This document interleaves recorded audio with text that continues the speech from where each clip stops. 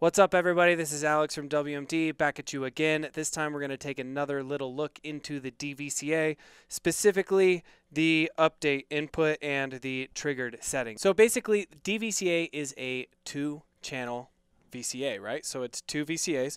The first channel, you can have the option to go bipolar or normal VCA, unipolar. And then the bias knob is basically an offset, right? So you can turn up or down the signal going into it. And then you've got a CV amount for, it's just an attenuator over the CV. One of the unique things about the DVCA is the Zero Crossing Detector circuit. We have another video on that. We have plenty of, I have mentioned that plenty of times. But one thing that we kind of graze over is this update A input. And so what that is it's a control over just the first channel. And it's something that came over from the original digital VCA. And what it allows you to do is basically not let the CV affect the VCA until you hit that with a trigger, right? So basically, it's kind of like a pseudo sample and hold for your VCA level. So what is this useful for, and what can we do? Well, it's definitely more of an experimental kind of thing. It's really great for using if you just have something that you want to be a random level, and it's also really great for modulation. So we're just going to dive in, and I'm going to show you two examples of how I can use it, or how I use it in patches sometimes, and just hopefully this sparks some ideas. So you can tell right here I've got a pretty blank patch here. I've got a clock going into, or just an output going in from Metron into my Architect, and if I clear out that channel, there we go. So we've got a simple thing coming out of Architect. I'm going to take the gate output, and I'm going to run it into my multi-mode envelope. I'm going to take the volt per octave output, run it into one of my spectrums here, and then I'm just going to make a quick, very simple subtractive patch. So spectrum into pole 0. We're going to go out of the pole 0 into the DVCA, and out of the DVCA into the mixer. So yeah, right now we're not really going to hear much.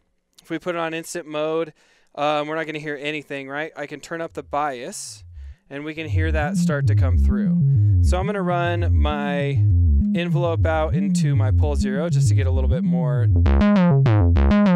cool filter character. And then I can turn this bias down, and we have stopped the signal completely, right?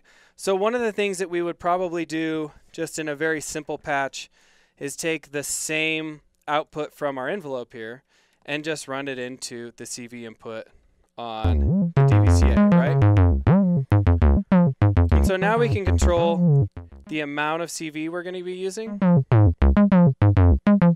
or we can go negative. I can turn up the bias, and we're going to get that negative envelope, so it's always on, but the envelope's turning it down. So we'll switch it the other way. This is a pretty normal use case for it. So with these really fast, snappy envelopes, you can kind of hear those clicks. If I turn it to zero crossing, those disappear.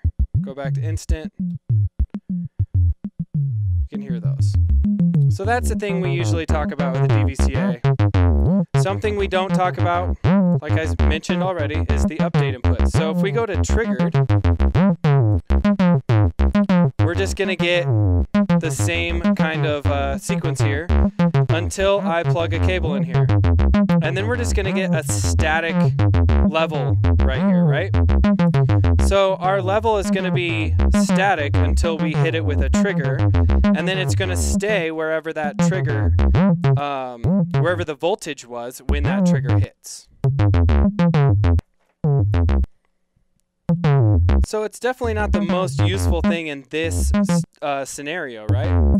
So one thing I'll do is, instead of using our envelope out, is I'm just going to run an LFO into this. So this is from my other spectrum. And now I'll turn this up a little bit, make it a little bit faster, just to make it a little bit more random. And now we're getting stepped voltage, and now we're getting stepped VCA levels. So we're getting stepped volume levels. This isn't going to do anything for our clicks or our pops, of course, because we're no longer using the Zero Crossing Detector. But if you use a nice rich waveform, that doesn't really matter anyways, right? So this could be cool to use for any sort of thing that you want to just have random levels on, right? We can go through here, we can make it sample faster or make it update every 16th note.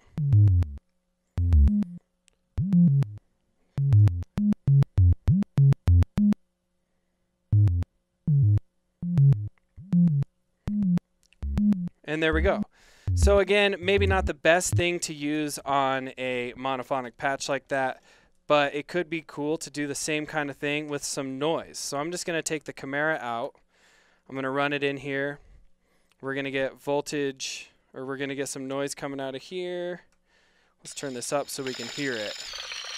There we go. So that's the sound that we're working with.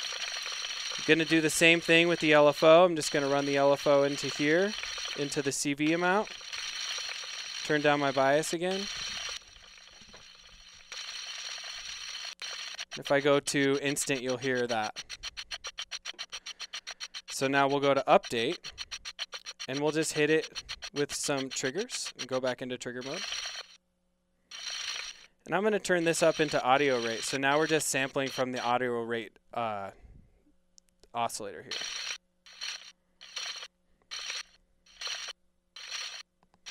I can slow these down a little bit, the clock going into the update. And you can hear we've got different levels going on.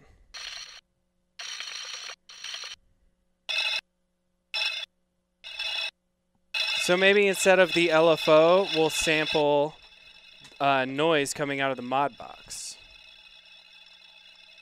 So now this is going to be truly random here.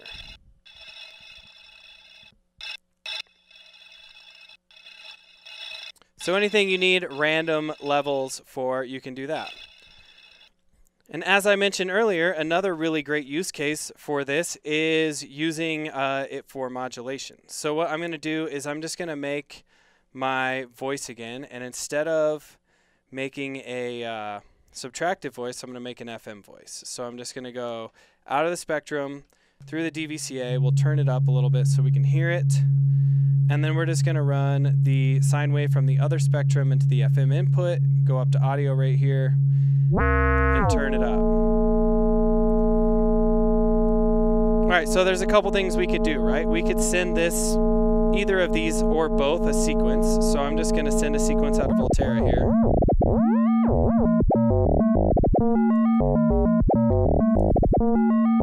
And now we've just got our FM oscillator, our modulator oscillator is being sequenced while our carrier is staying static. So I'm just going to go through and I'm just going to listen to what it sounds like when we do both at full per octave.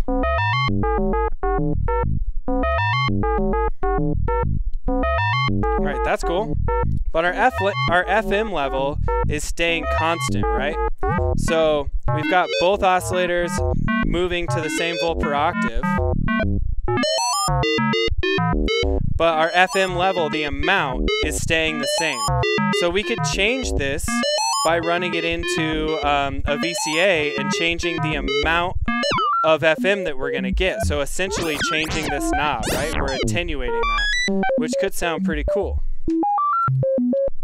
So what I'm going to do is we're actually just going to switch this guy around now. We're going to put the audio through channel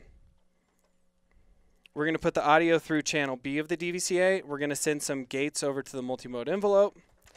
And then we're going to take the multimode envelope out and modulate channel B. And now we're going to run the sine wave of our modulator oscillator, the spectrum, into the carrier oscillator through the DVCA. So if we go to instant mode, I can turn off the FM amount, turn this guy all the way up, and then I can give it that FM.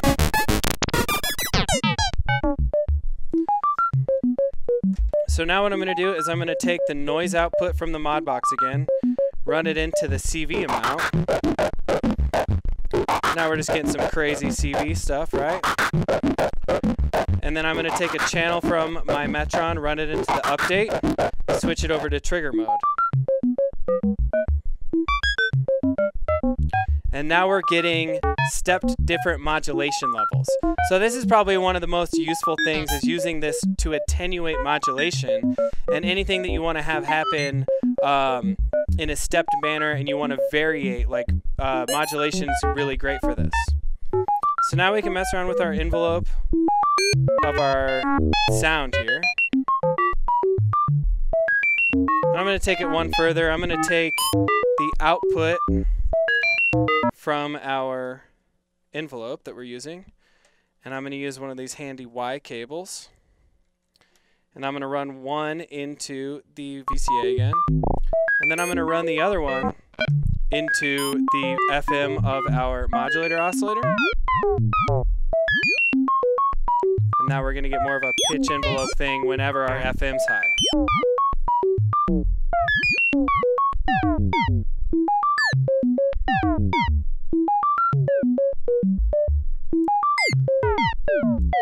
Alright, so to just go one further, we're going to take the audio output, and before it hits the DVCA, we're going to run it through a filter.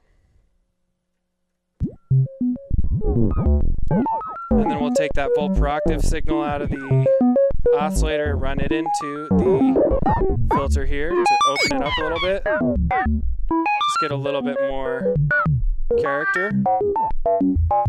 And then just to experiment, I'm going to take the triangle wave out of our modulator oscillator, put it into the FM input on our filter. Now we're getting some real crazy spacey sounds.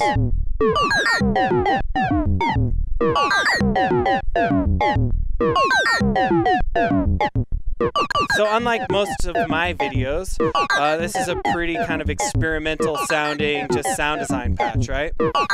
Let's hear what it sounds like when we add some drums to the mix and just make a pattern out of it.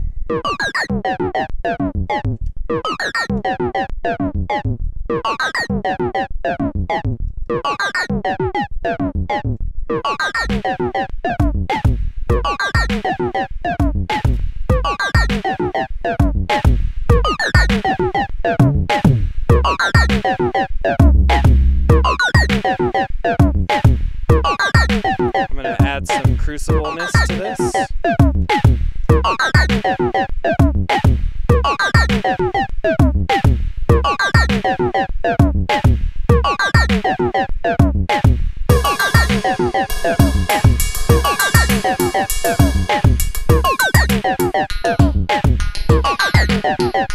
Go into that sheet metal mode of crucible here. And then I'm going to take my Chimera output, and I'm just going to make some crashes out of Chimera. What I mean by that is just big hits. So we're just only going to hit it on beat 1, and we got to find that channel and turn it up. I'm going to turn down our noise here.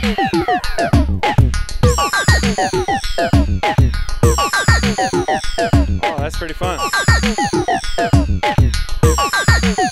I'm going to take another output of Volterra and run it into my fracture.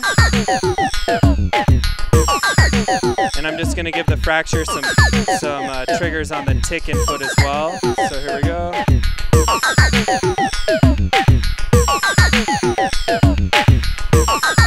And then with that Volterra channel, I'm just going to change up the surface.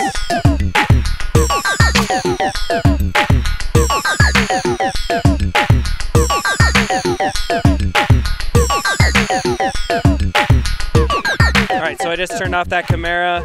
Let's just make that happen every 4 bars. So I'm going to duplicate pattern length on my Metron and just put that Chimera sample, or that Chimera trigger, on the first bar. So here we go.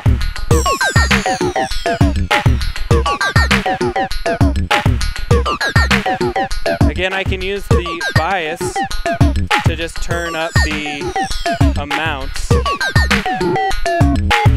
of FM that I'm getting, and turn it back down and make it stepped again.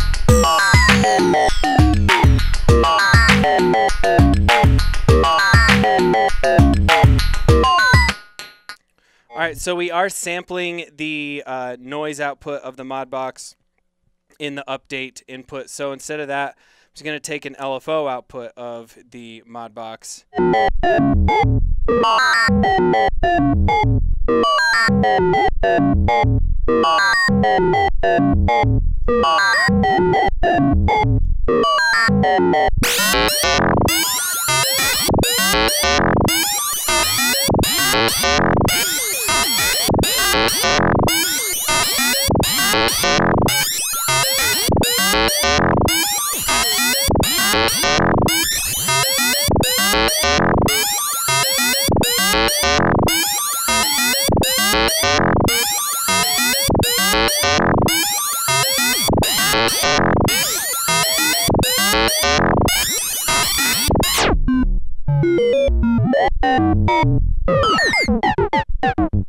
All right, one more time with the beat.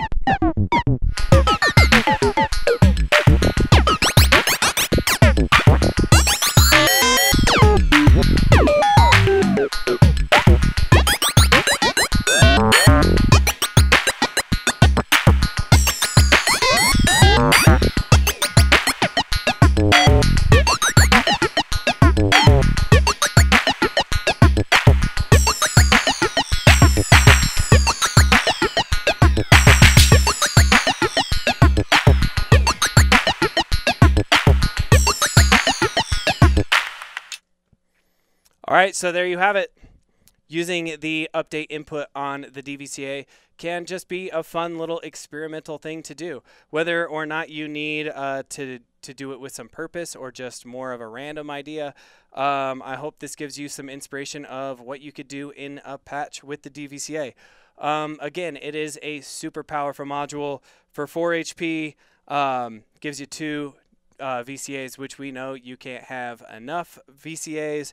And if you're going to use them for audio and you want to do some subby stuff and get rid of the clicks, you got that ZCD. And if you want to do some more experimental and just like sample and hold kind of stuff as far as the VCA level goes, using modulation is a super great idea for that. So as always, thank you guys so much for watching. If there's anything that you want to see, any techniques or modules you want to see me go through, just throw those in the comments or send me an email or a DM or whatever. And yeah, thank you so much. We'll see you guys next time. Peace.